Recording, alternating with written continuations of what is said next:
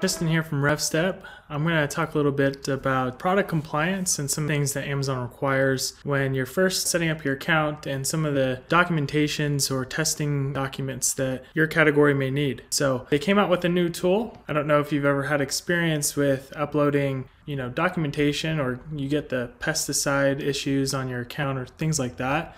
Amazon came out with a compliance tool that kind of helps you get ahead of those issues before listing your products. Because what will happen often is sellers will list their products unknowingly of the test documents that they need in order to continue selling. They could be on their journey to selling, hundreds of $1,000s a month. To get ahead of it, Amazon came out with a tool for you to kind of look at and be able to understand which documents and forms that you might need for your product. And I'm going to show you how to do that today and see where to find those things. So you can get there in Seller Central here a number of different ways. Here you can simply put in product compliance tool and find it through here, or they also have it in their news widget here currently. But if you click here and then click the compliance reference here, it's going to take you to sellercentral.amazon.com/CKP. So this is the platform where you'll see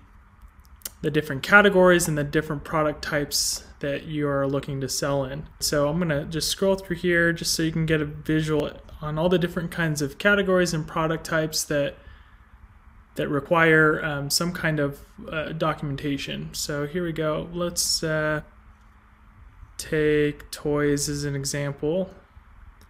Go to toy, and then toys. And then at the very bottom here, it's going to show you the product type definition. And then you can click this View Help Content. And on this next page is where they should list all the different kinds of compliance documents that you may need. So for this product, if you're selling a product that's required for 12 years or under, I believe it said, these are some of the requirements it may need. Okay, so ASTM form 963-16, right? So all these forms, CPSIA, which we've dealt with before, CPC, all these different requirements and documentations are going to be needed maybe some point in your selling journey. Again, you can sometimes you can get away with selling your product for a certain amount of time, but you never know when Amazon's going to come back and hit you with these requirements and take your listing down. So having these testing documents ahead of time is very important to start selling. And then additionally, the last point I'll show you is this here actually gives you a robust list of service providers that are listed in Amazon's system that may have experience with all these different kinds of forms and that can provide you guys those documents. Of course, it'll be a paid service to any of these companies.